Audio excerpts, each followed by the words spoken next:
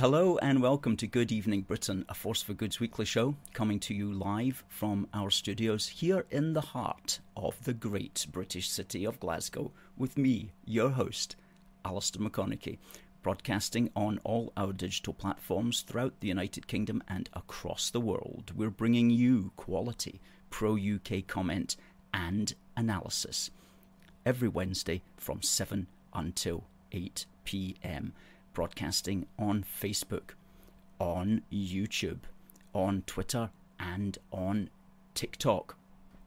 And folks, we've got another great show lined up for you this evening. We have got a guest coming on at 7:30. It's the ever-interesting, much respected Niall Fraser, who's been on before and who was out with us on Saturday the 24th, just passed. It was a busy day, and there's Niall there. He'll be coming on at 7:30, so stick around for that, and he's going to be telling us about his ideas and how he thought the Humza's convention on hopelessness went. And that was the so-called convention where the faithful, which is an ever-dwindling number now, faithful of SNPers turned up to be lectured at on how best to mess up the United Kingdom and to cause serious problems for all the normal people. So they were huddled together away from the good people of Dundee in the Caird Hall, and we turned up at 9:30 just to give them a piece of our mind. And we've got some videos of that, and we've got some pictures of that, which we'll get to. So folks, how are you tonight? Please do send in your greetings. Please do send in your thoughts. What do you think about Humza's intention to use the British general election next year as some kind of de facto referendum, by which is meant some kind of, in practice, a referendum, to translate it from the Latin? And is that going to be his downfall? Or what is going to happen regarding that? Tell us what you think there. Let's say hello to some folk. Derek was first in tonight. Derek says his dad's home from hospital, so glad it's good news. Hope your dad's going to be okay, Derek, and I hope that you're okay as well. Niall, our guest, says it's going to be another good one tonight. It absolutely is. Debbie says, good evening, everyone. And Harry says, evening AFFG and Unionists everywhere. Hope you're well. It's certainly great here in the county of West Sussex. Hello, Kat. Hope things are well with you. And to Stuart from Elgin. Stuart likes the t-shirt. Thank you, Stuart. It's by a company called David Watts, which I don't know if they're still in business, but I got this a few years ago, and it's lying rampant over a Union Jack. It's certainly unique. I've never seen anyone with such a t-shirt before. Stephen says, good evening from Belfast, and a wonderful British evening to all fellow Unionists, from Christopher. Hi, Catherine, and hello to Ryan from the West Riding of Yorkshire. Kathy, good evening, and D. Stanners, nice to see you, Jack, also. And Kathy, hope you're enjoying the show, Kathy. And Miss Missy says, I hope you're all keeping well. Good crowd in the house tonight. Well, let's talk about Saturday's event. Now, on the 24th, the Scottish Nationalists were having a march in Stirling. So we had a team in Stirling to count them, to film them, in order that we could do a proper count.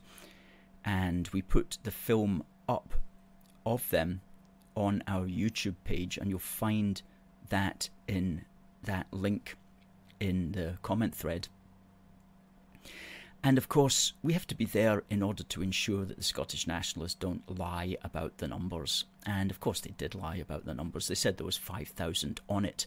But as you'll see from our excellent video, it took exactly 8 minutes to pass our counting point, and it was very strung out, so it's very easy to count, and it will take you just 8 minutes to count. And there's 965 there.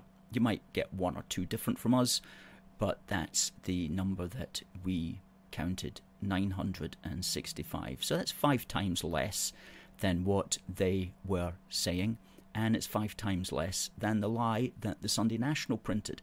And you know, it really is time, as we've been saying for so long, for the British media to pick them up on that, because we're providing the evidence. We're providing the evidence, and it's irrefutable evidence.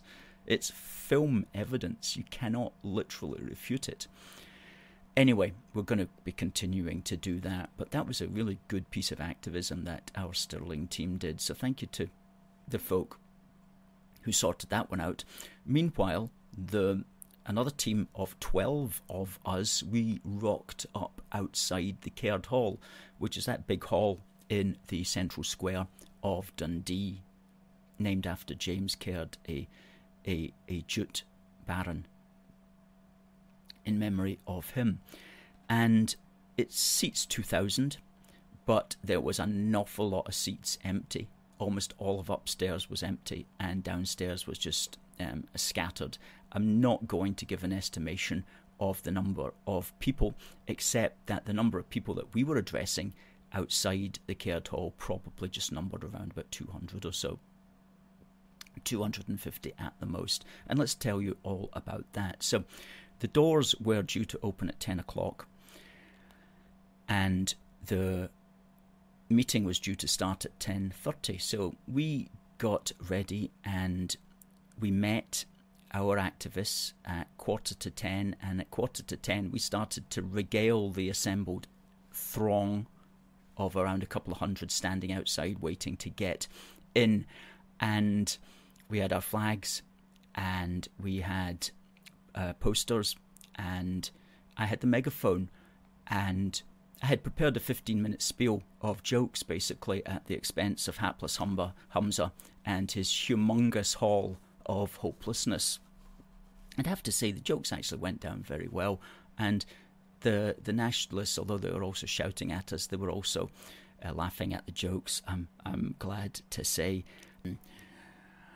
Because what actually happened was the doors didn't open at 10 o'clock, or at least the doors opened, but what they couldn't do was get people in. And I don't know if what happened with a computer system or whatever, but a typical SNP farce. And I was joking away that, in fact, what the problem was that there was SNP MPs trying to get in, but actually nobody recognised who they were because they had never seen them on the telly before. And that was what the hold-up was. And it might have actually been that, because there was a coterie of SNP MPs at the door standing about looking useless. So it might have been something to do with that. Anyway, they eventually found out that these were SNP MPs, and eventually they started letting people in at 10:30, when in fact the convention had been set to begin anyway. And so that video was taken after sometime between 10 and 10:30, and this group who were on the SNP side decided to stand in front of us with a banner, which has to be the most boring banner in the world. It said, "Let the people decide." Well, I mean, absolutely let the people decide. So we just stood beside them and said, yeah, let the people decide. And if you had let the people decide in 2014, and if you had allowed them their decision, then you wouldn't be carrying on like this, blah, blah, blah, etc., etc. You know what I mean, just riffing on those sorts of themes. And then they tried to stand directly in front of us, so Max got under their banner with the AFFG poster. I was going through all the people who are going to be speaking at this, and including Keith Brown, and his title of his talk was going to be, "How can a man from Oakle rake in £100,000 a year by repeating the same old trick?" And Jamie Hepburn was going to be next, talking about how thankful he is that the British civil service is not only paying his salary, but paying an entire department to work out how to break up the United Kingdom, and how much he thanks the British civil service, and especially the British taxpayer, for helping him and his department to break up the United Kingdom. And then Mary Black was giving the final speech, or as I said, the farewell speech, which was entitled, "How an SNP MP Can Prepare for Unemployment in 2024. So you get the kind of gist of the things that we were riffing on. Yeah, what a rabble those nationalists are. The word canale comes to mind. Paul says, thank you for defending our country. And Eric Hart says, oh wow, singing the usual trash songs. Shame, SNP. Catherine says, brilliant. And it was brilliant work that you and others did. So after we had done that, and once they had eventually gone in, and I had to be very careful what I was saying, of course, as I always say, because I wouldn't want to be accused of elder abuse, you know, so I had to be very, very careful about what I was saying on the microphone. Although I did point out that Humza Yousaf had done quite a good job as far as diversity was concerned, because he was certainly the most diverse person in the hall that day. In fact, he was the only diverse person in the hall that day. That actually got a laugh as well. Anyway, so yeah, let's put up some pictures now of our street stall, because what we then did is we moved across to outside the Overgate Centre. Once all the SNP folk had got in and safely hidden away from all the normal people in Dundee, we went to the Overgate Centre, and there's some nice pictures here which will run up of our street stall. And we were out with our street stall for about 3.5 hours. Okay. Is a good. The dream team, as somebody said. There you go. Okay. There we are. It was an absolutely beautiful day, as you can tell from those photographs. It really was beautiful. Good. Okay. And people were coming up. And a fairly unique thing, I think, really, to see that. I don't think many people had seen the Unionist stall there in Dundee. Okay. And that's good. Okay. With a big Union Jack, Scotland. There you go. Look at that. That was just taken after our chap there on the far right with the red cap and the lady with the big Scotland flag. They decided just to walk around the square at lunchtime when the delegates came out. They just went over and they walked around the square, and you can see the chap there with the camera was doing a live feed, and that was live on our site as well. So it was an exciting day all round. Okay. And then, oh, that's a good. That's one for the magazines. That one. That's excellent. In the summer sun, the AFFG flags flying well. Good. Okay. So, lessons from that. Towards the end, just as the people were going in, I did get the chance to talk to one or two of the SNP people, and there was something that kind of depressed me when I began to think about it. But they did. The person I spoke to, for example, at least 2-3 people were really angry that the English Supreme Court had prevented Holyrood from having a second referendum. And I said to them, no, it's like the United Kingdom Supreme Court. It's not a court set up by the English to dominate Scotland. It's the highest constitutional court in the United Kingdom, and it's made up of judges from Scotland, England, Northern Ireland and Wales, each of whom represent these slightly different legal traditions gathered together, making judgments from their British-wide perspective. And that was, they just would not accept that. And one of them said to me, he goes, well, look, when was the Supreme Court set up? And I goes, well, it was set up on the 1st of October 2009 under Gordon Brown's premiership. And he goes, yeah, it was set up then. And I goes, well, it was only, what they did, I explained, was that previously the court had been located in the House of Lords within the Palace of Westminster. And the judges at that time, the name given to them was Law Lords. And when Blair and Brown came in, they wanted in their minds to clear up this slightly messy circumstance. So what they did was they renovated one of the buildings outside the Palace of Westminster, and they moved the Law Lords from the rooms in the Houses of Parliament where they would usually adjudge matters. They moved them into a separate court, and they called it the Supreme Court. But the legal tradition was just exactly the same, but they changed the name and they rebranded them But Britain had had those law lords going way back since the time of Union. But they didn't know anything about that, and they were not accepting it. They were not accepting it. No, this was the Supreme Court that was set up by Gordon Brown, basically to dominate Holyrood and to confound Holyrood to ensure that it doesn't get its way. And I was trying to explain, no, it's nothing to do with that. It's the Constitutional Court of the United Kingdom, and it did not rule against the people of Scotland. It ruled simply that Holyrood, if it was to have a second referendum, would need the permission of the British Parliament to do so. But all of that was just, it was depressing, because none of it was accepted, and they were just happy to know it was an English court, and this English court was stopping Scotland getting its way. And you know what? That's the narrative, that's the story that's promoted by the SNP MPs. It's promoted by Humza Yousaf. It's promoted by large elements of the Scottish media. And it's like it doesn't even seem to matter.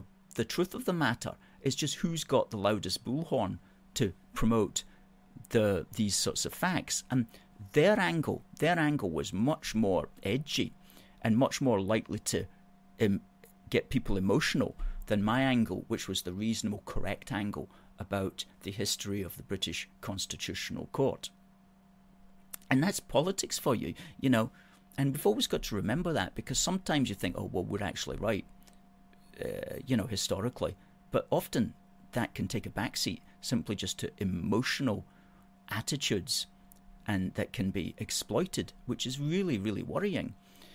So there's no level of... there seems to be no level at which that won't happen. So we have to always be careful. Now, what happened on this day, on the 28th of June in 2011, something quite sad for all us aviation fanatics, but the Hawker Siddeley Nimrod anti-submarine aircraft was officially retired from service. And those of us who grew up in the 70s and 80s will have seen the Nimrod.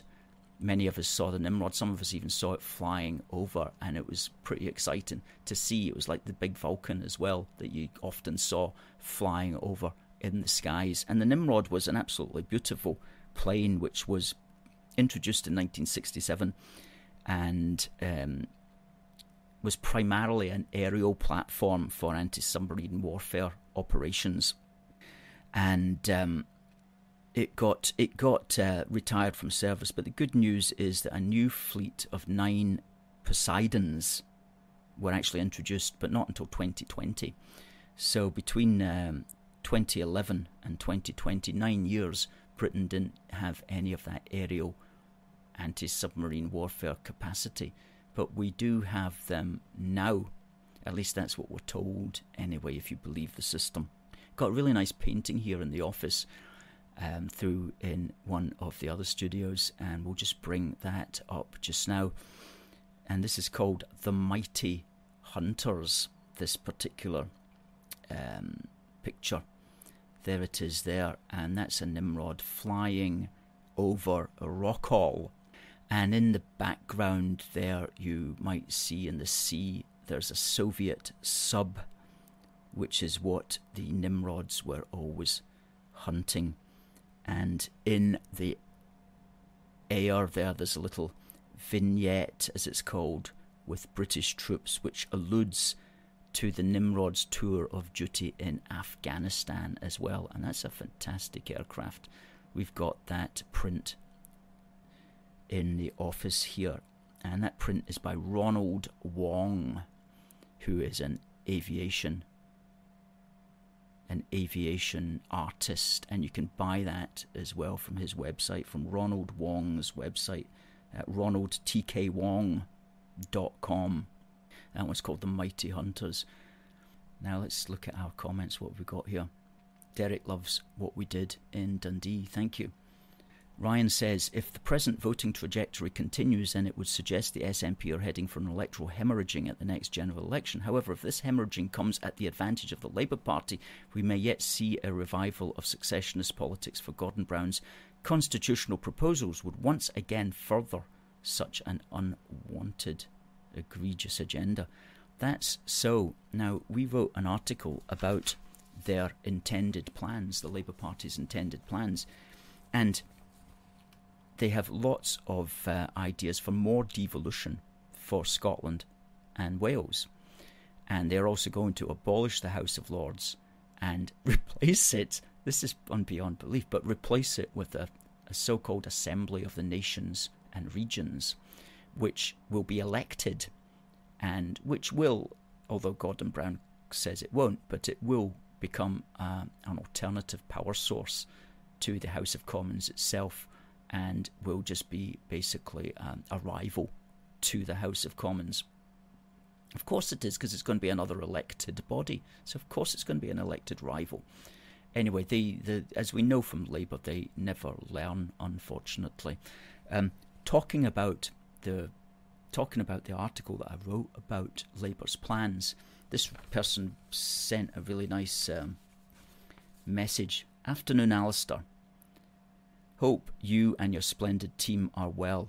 I've just read your brilliant demolition of Gordon Brown's New Britain, Renewing Our Democracy. Brown's report is folly. It gives the SNP a lifeline when it is, as you assert, in deep trouble. Thank you so much for this superb demolition job. I hope it gets sent out as widely as possible. So you'll find the links to that, which is entitled A Unionist Eye on Labour's Plans.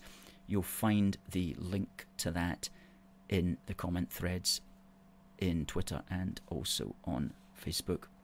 He continues, I was on holiday recently and I met a lovely couple from Edinburgh, and we got on famously when we discovered our common detestation of the SNP. Great, thank you for sending me that message, sir. And in that regard, Tom Harris wrote this recently in the Telegraph. Scotland is now the testing ground for net zero madness.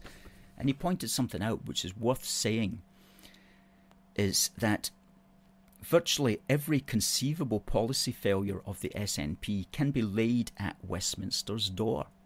When this happens, there is far less danger of voters holding ministers accountable for the very real costs of, for example, their failures. And he points out a counterintuitive consequence of the devolution situation that was supposed to make decision makers in Scotland more accountable is that it has in certain areas had the opposite effect. So rather than actually making people, politicians in Scotland more accountable, what it has in fact done is just simply allowed them to pass the blame to Westminster and get away scot-free, as the expression has it. Now, let me bring in our guest. So, folks, please do welcome our guest tonight, which is Niall Fraser. Hello, everyone. I hope you're having a splendid evening. Good evening, Niall. And yeah, we are having a splendid evening. Thank you so much for coming in tonight. And thank you for all the activism that you did as well at the weekend, because you were busy yourself. You had a good presentation. Just before we arrived, actually, you were making your presentation to camera, and we've got that presentation which we'll bring up in a couple of minutes. But do you just want to tell the viewers what was your thinking behind what you did with us? It was a wee bit of work. It wasn't as much work as you put in, Alistair. I'll grant you that. You were absolutely on fire at the weekend. So, I mean, we both went up to Dundee, me and your fine self, over the weekend, where, Hapless, Humza Useless was having his party's big let's waste everyone's time convention. I mean, we know that the SNP have moved nowhere closer to their so-called goal of independence over almost an entire decade. And even in actuality, they've moved further and further away from their goal, further away from voters, further away from normal Scots, and further away from reality, whether reality bending GRR stuff. So when I was in Dundee with you, I had a novel thought, I had the idea for Scotland's new currency, because the SNP, I mean, love them or hate them, they can't come up with any ideas for the new currency. So I thought I would step in and present a currency that the SNP are very, very familiar with. Some would say the SNP have been using this currency for years and years, and it's called the brown envelope. So if you want to bring up the video, that would be perfect. Absolutely. Yeah, we'll bring up that video of the brown envelope. The brown envelope. Here we are in Dundee at Caird Hall, where there's an independence convention brought to you by Humza Yousaf and the SNP. Although, after all these years, they still don't know what the currency is going to be. But that's fine, because I know the answer. It's been staring us in the face all this time. I mean, the SNP want to push the envelope, but they're actually, I mean, why not literally push envelopes? Brown envelopes full of cash. Why not? This is the currency of the future, guys. This, without brown envelopes, guys, Scottish industry would grind to a halt. These envelopes lubricate the gears of industry here in Scotland. We don't know who these names belong to, but, you know, Little Miss Sleekit, Mr. Weather. I mean, I just picked these up from SNP HQ. I have no idea who these names pertain to. No idea. No idea.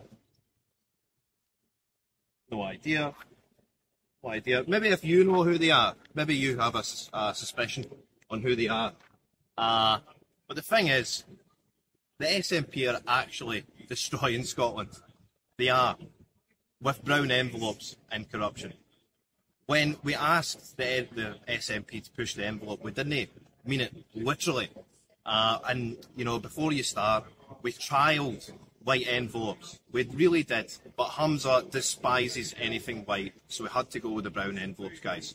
So this is me, Niall Fraser, reporting from Independence Convention.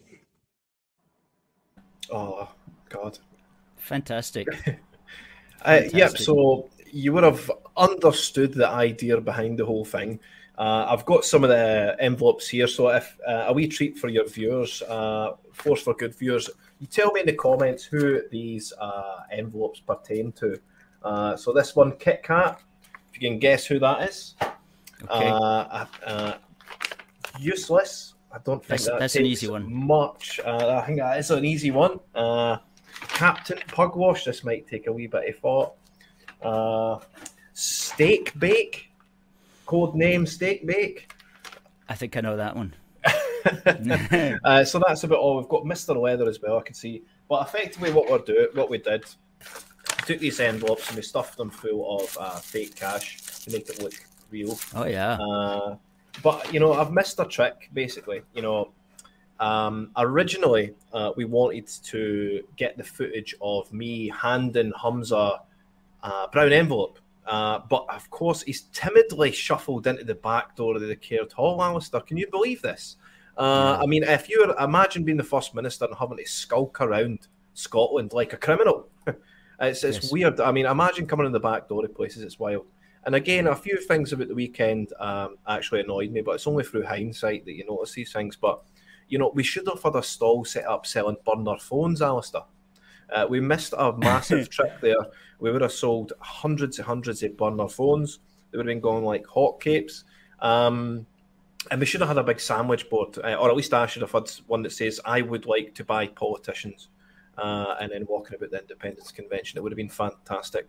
But equally, I mean, my efforts were totally unmatched by yourself. It was amazing to see yourself, amazing to witness it, causing absolute carnage simply by stating facts and your marvellous megaphone usage. So all credit to you, Alistair. And again, it's not an easy thing to do. Just walk right into the lion's den and start, you know, preaching the truth. But you certainly have the courage, my friend. I mean, overall, just before you come in, overall, it was a really, really fantastic weekend. We managed to have a good laugh. I think the Hapless Humza's Wasted Time convention was overshadowed by your work, my work. But if not by any of us, there was a woman in the Independence Convention who basically stopped the whole thing, who was a victim of this Surgeon El Jamel at NHS Tayside. So that overshadowed the whole event. And he actually stopped the convention to address this woman and then starts putting his hands all over, basically saying, oh, go and shush, it's my show, hen, please. So it was a horrible thing to say, to see, rather. because the woman is clearly distressed in the whole situation. But yes. again, I have to commend you and your courage, Alistair. There was a wee bit of so you described it as chaos earlier on, but it was organised chaos.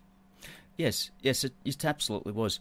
Well, you get used to doing things. It's quite easy to do it once you do it. But what I like about your stuff is you're always very thoughtful. You're always coming up with clever little stunts and ideas that's a gift that you've got. You know, a lot of people don't have that. I don't really have that sort of mind, but you've definitely got it.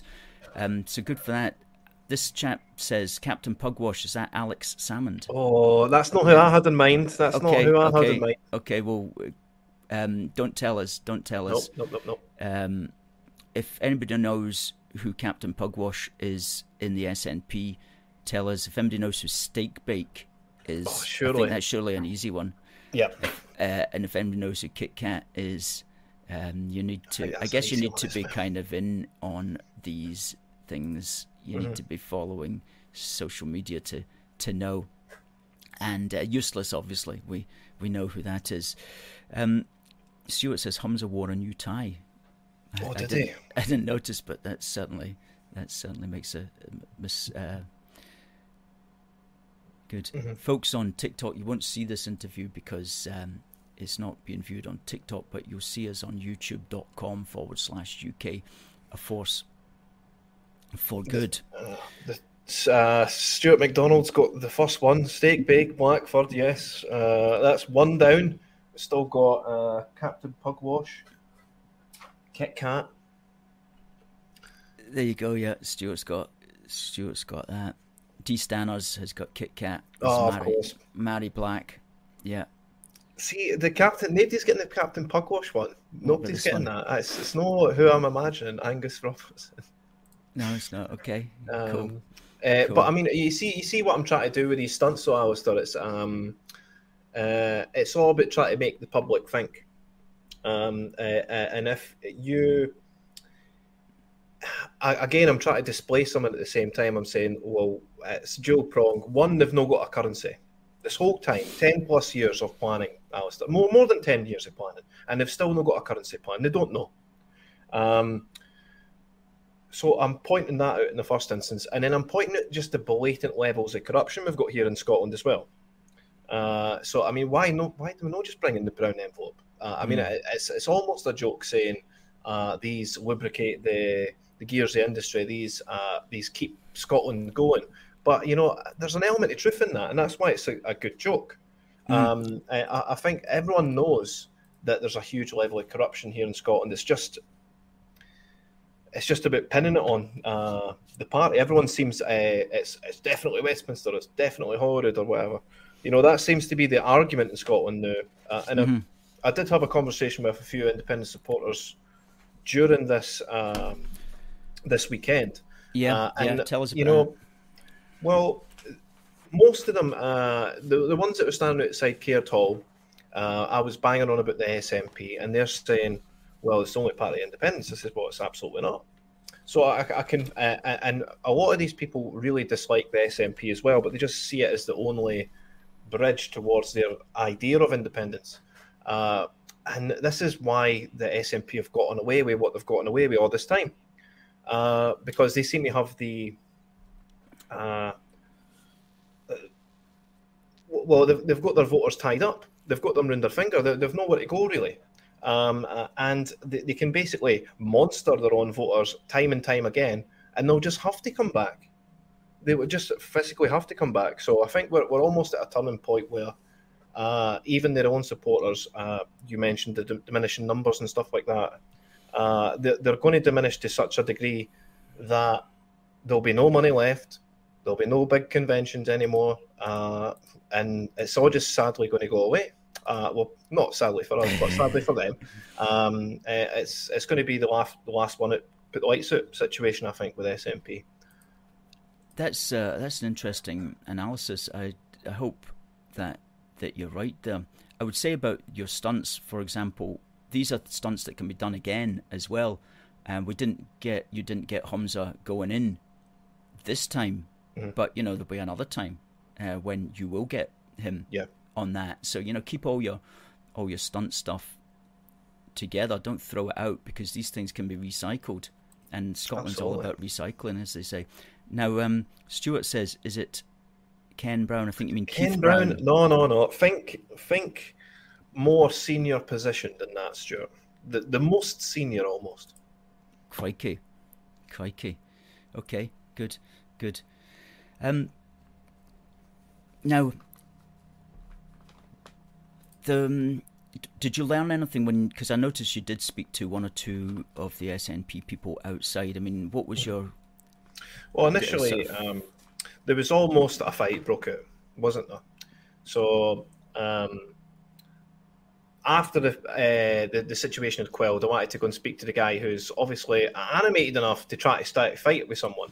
If I can just quickly butt in there, we've got that video footage on one of our action cams, but I haven't gone through it yet. But this is a guy who just lost his head and came up to one of our people, just like straight in for a fight. And this is an older guy who's like in his probably 60s, right? He's not a 14-year-old teenager. And he needs to be, he needs to sort himself out, because he's an angry old man, and you shouldn't be getting to 60 and still be angry. You know, that's something you can go through teenage years and whatever. But not when you're 60 years old. Anyway, and there were several of those as well. And one guy was saying he was wanting to start a fight with me. And I goes, look, mate, you're a fully grown man. Yeah. And he goes, I know I'm a fully grown man. I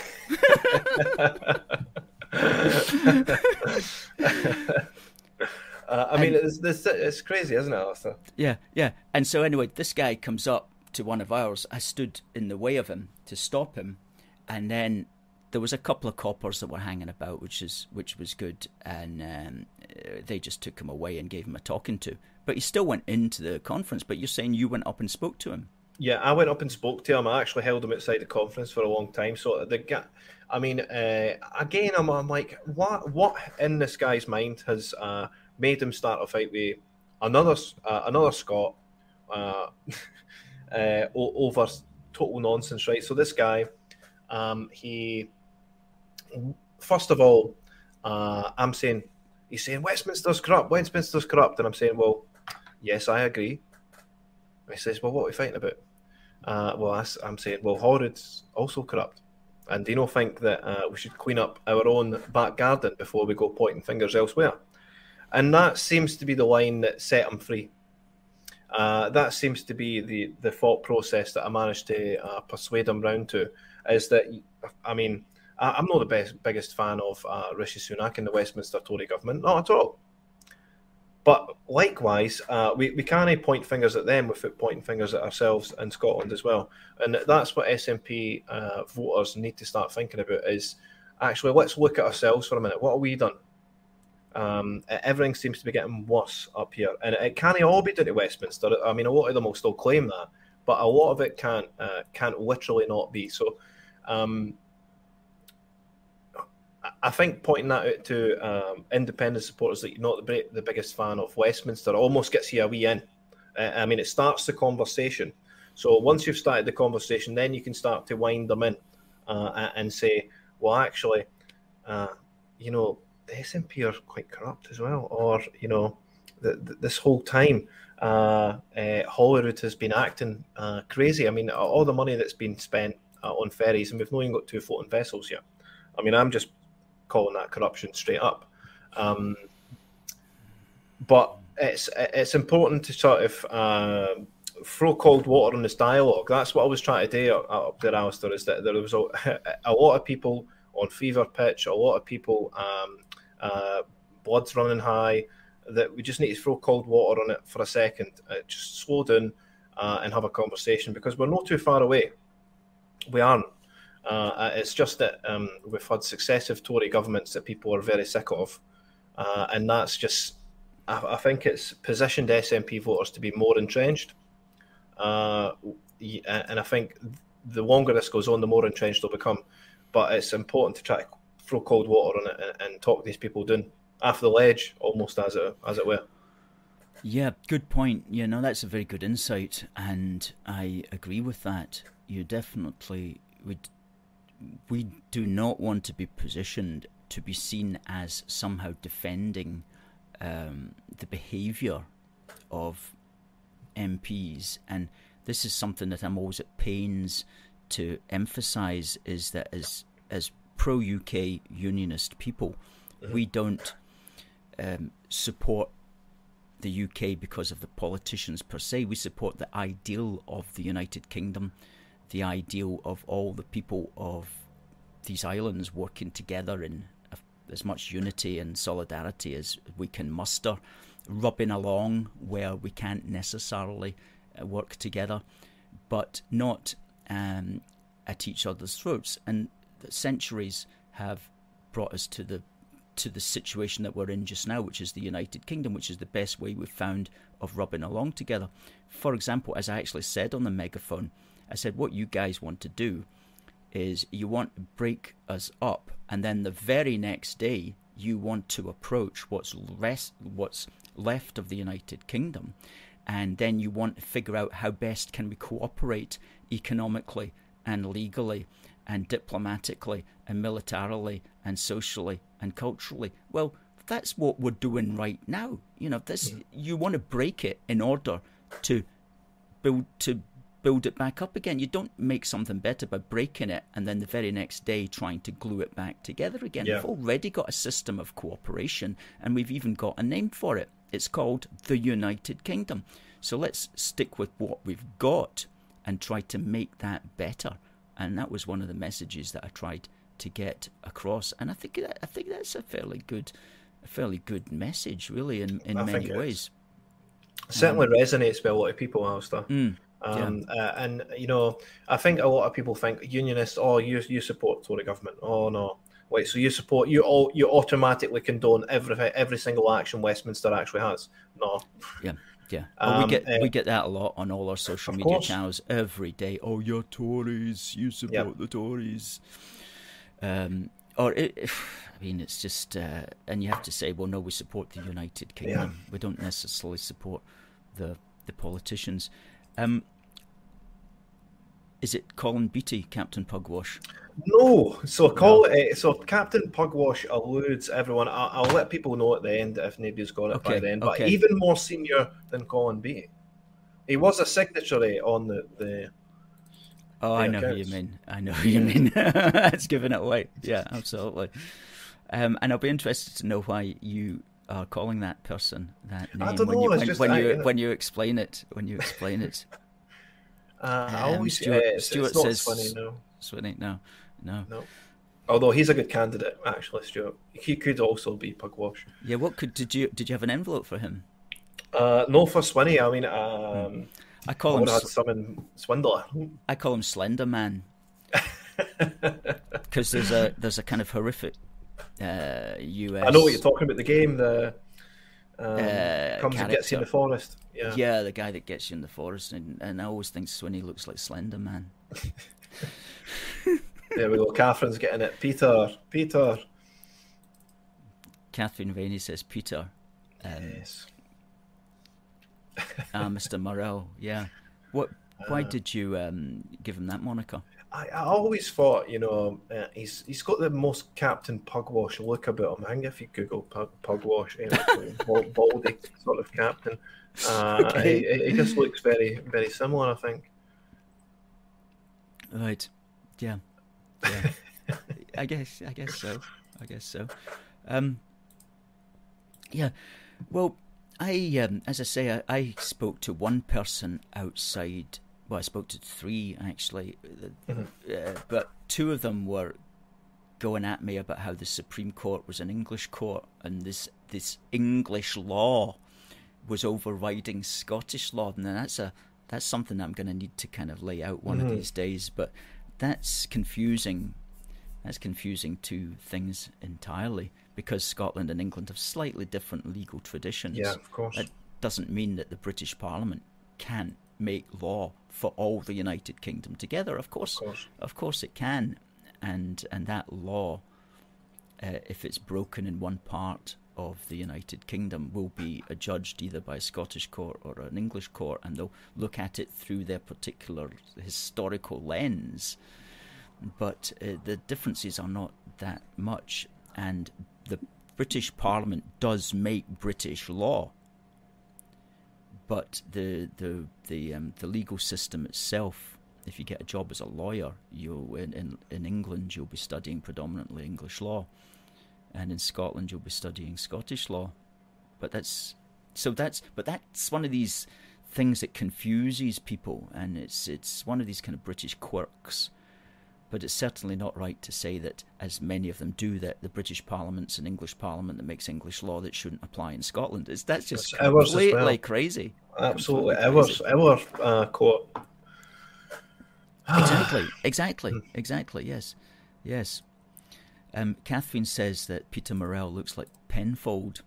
Oh, Penfold would have been a great one, Catherine.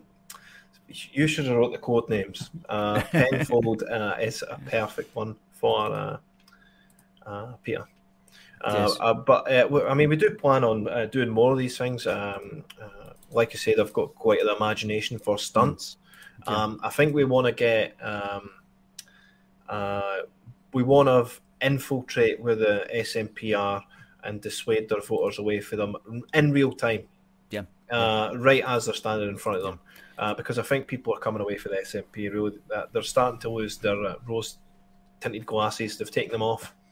Absolutely. Well, let's stay in touch about that. Now, Niall, let me just remind the viewers and the listeners of your Substack, which is Niall Fraser. Now, that's NIALLFRASER 8. NiallFraser8.substack.com, and you put articles on there occasionally. You're also got a Twitter, which is twitter.com/NiallFraser8, and you have got a Ko-fi.com. Now what this is people can go to that and they can metaphorically, I think is the word, buy you a coffee, and that's ko-fi.com/NiallFraser8, and as I say, that's Niall, Niall, and Fraser, Fraser. So most active on Twitter. That's the best place to get me, really. If you feel like supporting me, please do, but if you don't, then just send us a wee message. A wee message, because wee messages of hope are always they go morale raisers. Absolutely. But if you want to stick in a couple of quid, there you go. It's ko-fi.com/NiallFraser8. Now let's have you on again as soon as we can, and let's stay in touch. And thank you very much. Pleasure for having me, Alistair. You'll have seen that I've picked up my own wee Force for Good badge, managed to put it on for the show. Fantastic. So it finally came, and it came pretty quickly as well, but absolutely beautiful. So I thought I would honour it this evening. Brilliant. Brilliant. Thank you. We'll put the link up for our little AFFG Union Heart badge as well, which you'll see in the comment thread. Okay, so Niall, we'll say goodbye for now, and we'll have you back on, and we'll be joining you, no doubt, in Activism. Okay, goodbye for now, Alistair. Goodbye for now. Cheers. Fantastic. Niall Fraser, fantastic activist and a great thinker. Good. Christopher says, thank you, Niall, for all your contributions. And he adds that the Supreme Court is another benefit beyond the Court of Session. That's right, it's a higher court. It's the highest court for civil law in the United Kingdom. Derek says, brilliant show. And thanks to our guest this evening. Now, I want to mention that we're going to be out twice in the next 10 days. On Saturday, we are going to have a street stall in George Square in Glasgow from 9:30 in the morning until noon. So please do say hello to us there. That's 9:30 to noon this Saturday, the 1st of July. And then on Wednesday, the 5th of July, we're going to be in Edinburgh because King Charles is coming to St Giles Cathedral, where he is going to be presented with the honours of Scotland, the crown, the sword and the sceptre of Scotland, which is something that is done after the coronation. And so it's a big day in Edinburgh on Wednesday the 5th of July. And if you'd like to join us, AFFG will have quite a few of our supporters there as well, and we'll have some King Charles flags and things like that. So if you'd like to join us, please do contact us at aforceforgood.uk. Derek says we need an extended show when you've got great guests on. Paul says we need workshops on how to communicate with SNP supporters, tactics on how to de-escalate conflicts. Good point, Paul. A lot of stuff we never got covered because we had such a fantastic guest and because we were talking about everything that we had been doing last Saturday. But as I say, we'll be back out this Saturday and also on Wednesday in Edinburgh, so we may see you then. Folks, we're not going to be broadcasting next Wednesday. Okay, we're not going to be broadcasting because it's the King's visit and we'll be in Edinburgh and it'll be too much of a rush to get back to Glasgow. And so we won't be broadcasting next Wednesday. But we will see you the following Wednesday, the 12th, when we will also have another guest, a new guest, if the good Lord's willing and the creek don't rise. Okay, folks, it just remains for me to say, God bless the United Kingdom and God save the King. See you next time.